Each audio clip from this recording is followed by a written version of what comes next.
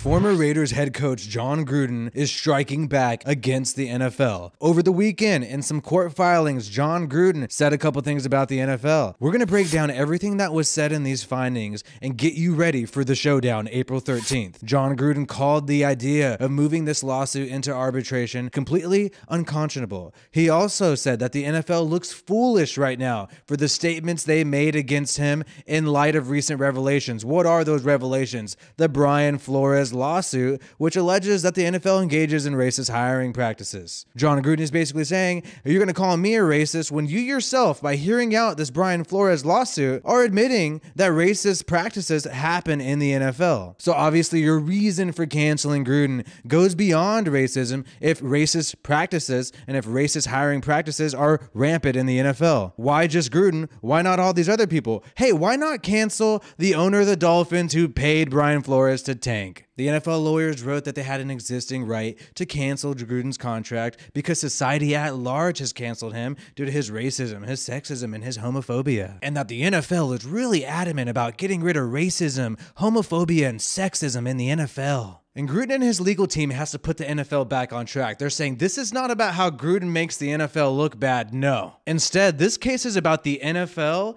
and their selective leaking of Jon Gruden's emails in the Washington football team investigation. This is about the hit job. This is about them making threats to Jon Gruden that if he did not resign, they would release more emails. And the NFL is doing everything they can to distract from that point. They're trying to throw racism, sexism, and try to act like social justice heroes because they don't want to talk about the sketchy shit they did.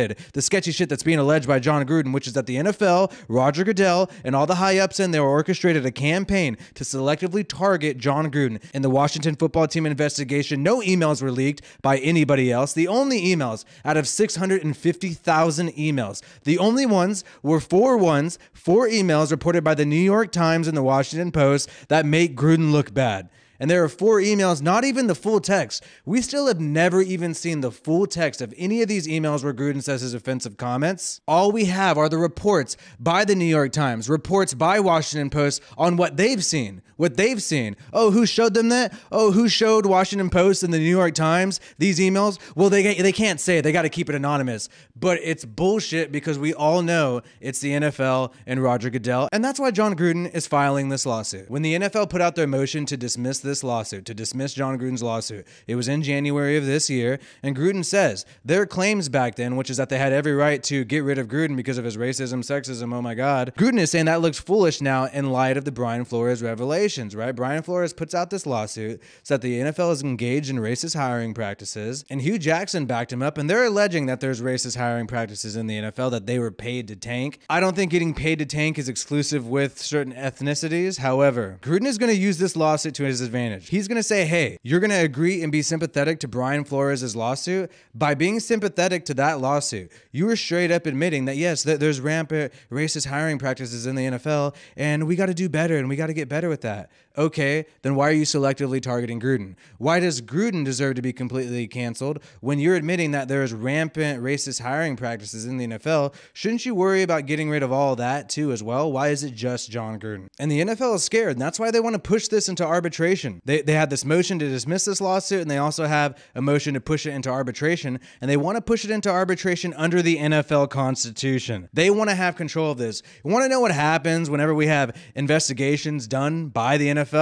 Nothing bad happens to the NFL, right? That's exactly why they're pushing for this, man. So it's going to be just like the Washington football team investigation. Oh, you're going to run the investigation and we're going to expect you to report the findings, right? No. And so Gruden's saying hell no to that. He is currently not an employee of the NFL. And if you had this arbitration go under the NFL Constitution, that would give Goodell ultimate power and control of it. And he is the person being sued. The lawsuit by Jon Gruden specifically names Roger Goodell. Never forget that. Goodell is not going to want to hear this lawsuit out. He's not going to treat it the same way he treats Brian Flores' lawsuit where he's sympathetic to it and agrees with it. Hell no, because he knows he's caught red-handed here and he doesn't want this to get out at all. So expect them to try to push Jon Gruden to settle. But April 13th, either way, we're going to know what's going to happen here. The court in Nevada is going to decide whether or not they're going to keep this lawsuit going or they're going to dismiss it. Or perhaps they'll push it into arbitration. We don't know, but I hope, man. I hope this thing drags out longer. I hope Gruden does not settle with the NFL. I hope he keeps on fighting, and I think he is determined to fight.